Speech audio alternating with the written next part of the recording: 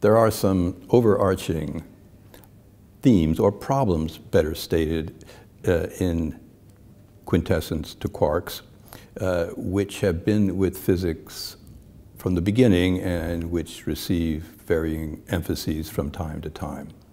For example, how many principles are there? Or one, few, or many? So the atomists would say 2. Aristotle, with his 4 causes, would say 4, or really more, since there's more to Aristotle than his 4 causes. Today's physicists give you 4 forces, but they're very eager to reduce them, if possible, to 1. How many different kinds of matter are there? Well, the Aristotelians give you 5. Air, earth, fire, and water down here under the moon, and a special material, quintessence, that fills the heavens. The atomists give you only 1. Descartes gives you 1. Newton gives you 1 and a few ethers. And how is it today? The physicists are much more generous with all their leptons and all their quarks, and yet with all that they cannot tell you what most of the matter of the universe consists of, which they call dark.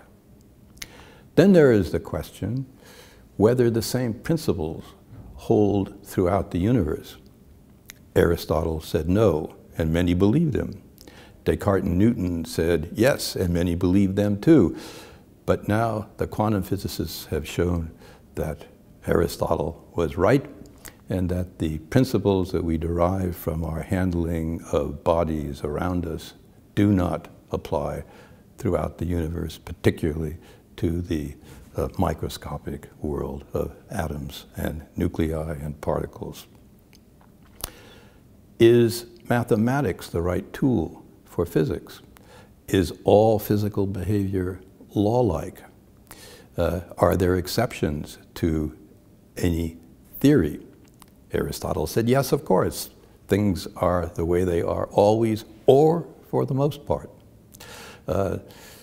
Galileo believed that it was possible to have a physics that was true and full. So did Descartes. So probably did Newton. The physicists of the Victorian era doubted it very considerably. But now physicists who propound theories of everything seem to think that it is within human grasp to have an adequate and full account of physical reality. Then there's the question of the relationship between ethics and physics, which has gone through various different developments, but which seems to be a question as alive as ever. And to conclude, what about the vacuum?